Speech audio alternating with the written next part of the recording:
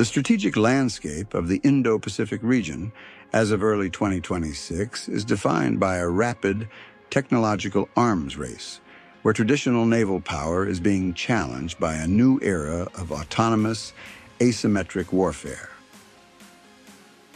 At the center of this shift is the emergence of the Ghost Shark, an extra-large autonomous underwater vehicle developed in Sydney, which stands as a direct technological counterweight to the mass and muscle of the People's Liberation Army Navy's Type 055 Renhai-class destroyer. This intersection of military hardware represents more than just a competition between two platforms. It is a fundamental clash between the philosophy of concentrated surface power and the strategy of distributed, invisible persistence. The January 2026 delivery of the first production-ready Ghost Shark units to the Royal Australian Navy marks a pivotal moment for the Australian defence industry. Developed through a partnership between Anduril Australia and the Australian government, the program has moved from concept to hardware in less than 3 years, a timeline that contrasts sharply with the decades-long procurement cycles of the past. Valued at approximately 1.7 billion Australian dollars for the initial fleet, the Ghost Shark is designed to be a sovereign capability, meaning its intellectual property and production remain entirely within Australian borders.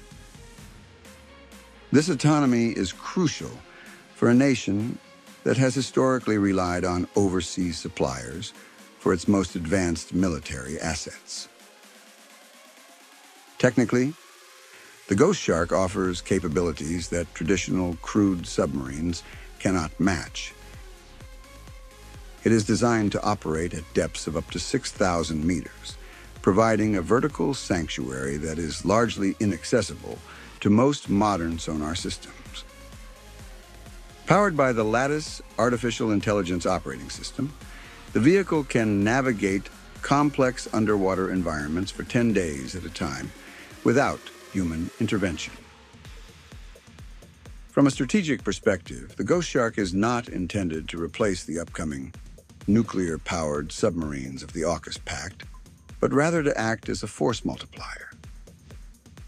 Its primary roles include long-range persistent intelligence, surveillance and reconnaissance, as well as the capacity to lay smart mines or deploy smaller autonomous sensors along critical maritime choke points.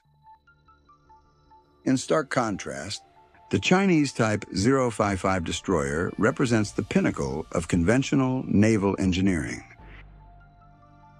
Entering its second batch of production in early 2026, the Type 055 is a 12,000-ton behemoth that functions as the primary shield for Chinese carrier strike groups.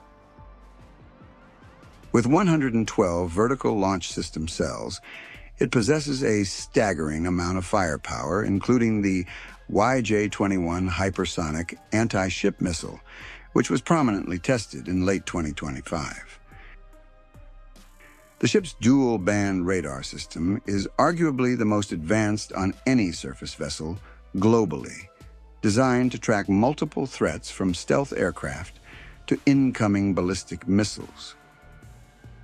However, the very size and cost of the Type 055, which exceeds $1 billion per unit, make it a high-value target in a theater increasingly dominated by low-cost, high-lethality autonomous systems.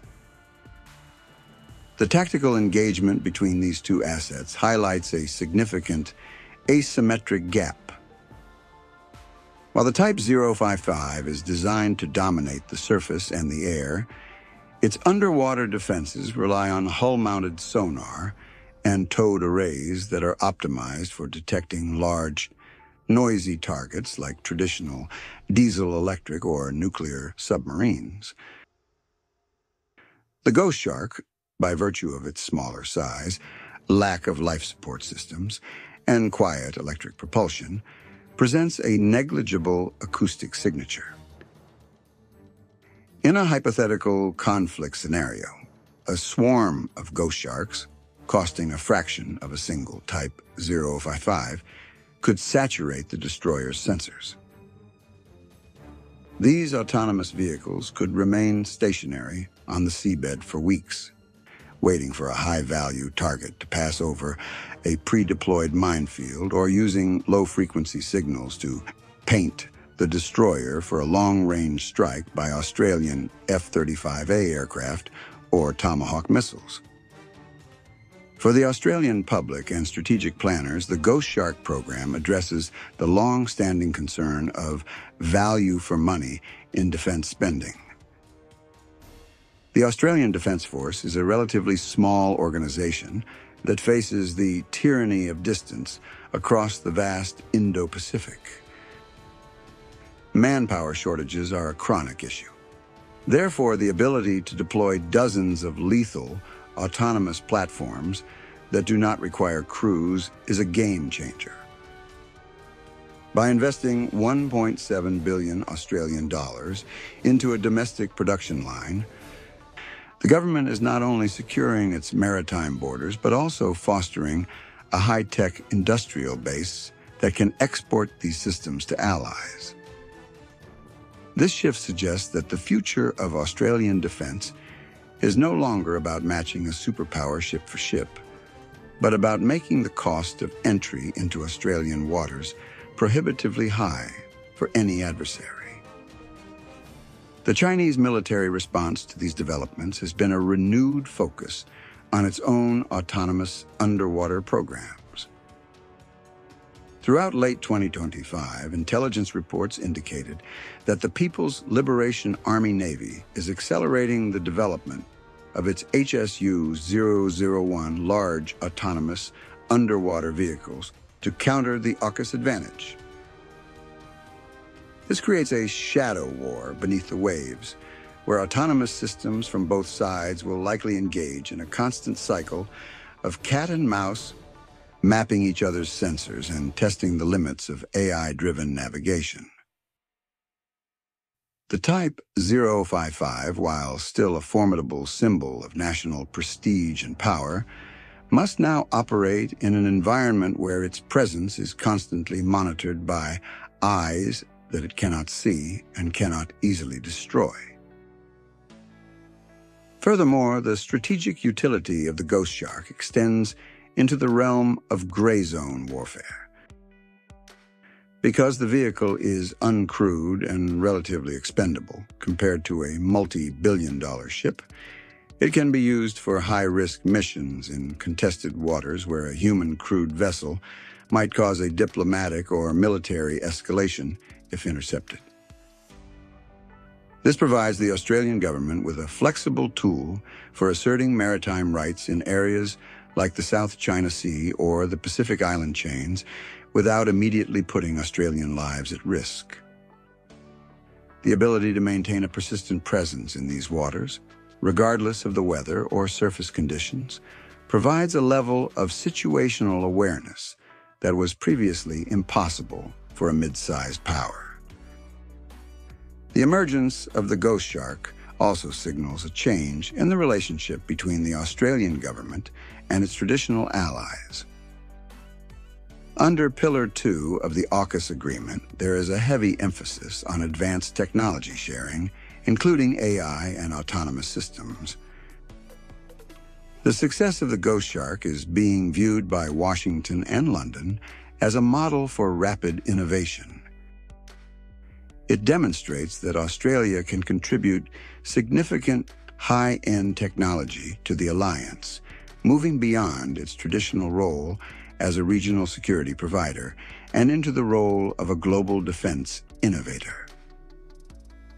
This strengthens the strategic moat around the continent, ensuring that any naval force, regardless of its size or sophistication, must contend with a layered defense that starts thousands of kilometers from the Australian coastline.